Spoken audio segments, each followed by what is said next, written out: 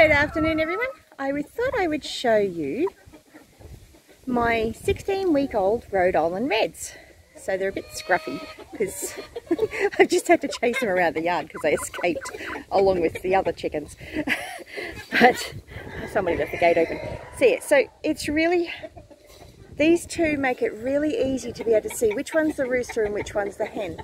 So this one here, he is the rooster. He's got the large comb on the top of his head and he's got the waddles underneath his chin. The hen, who is pecking at my finger at the moment,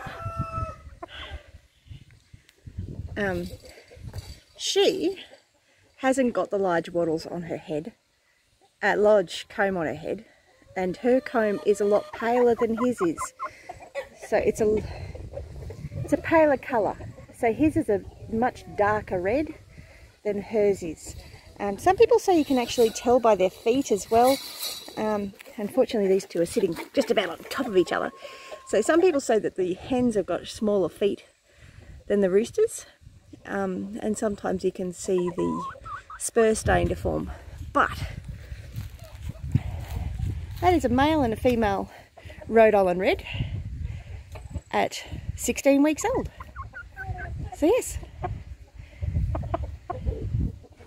I hope you find that helpful and useful in identifying Rhode Island Reds. I might take one out of this and show you a little bit better. Okay, so this is the Rhode Island Red hen. She has got thinner legs than her male counterpart. So yes, her legs are a lot thinner. So that does make it easier to tell. But by far the most obvious is she has a much paler comb than he does. Much paler comb, and she doesn't have the waddles. So she should start laying within a month.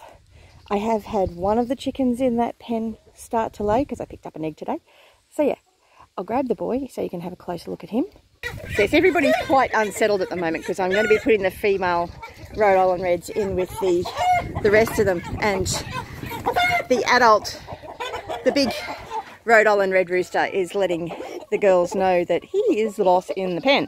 So yes, anyway, so he is a full Rhode Island Red Rooster, but I'm not going to take this little rooster anywhere near him because he's going to go off his nut if he is near there. So I'm going to pop this little rooster back in with the other mates.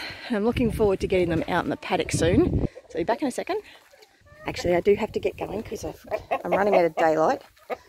But see if I can show you this Rhode Island Red Rooster and the hens. These girls are about 4 years old, same with the rooster. So they're 4-year-old Rhode Island Reds. It's a very handsome rooster.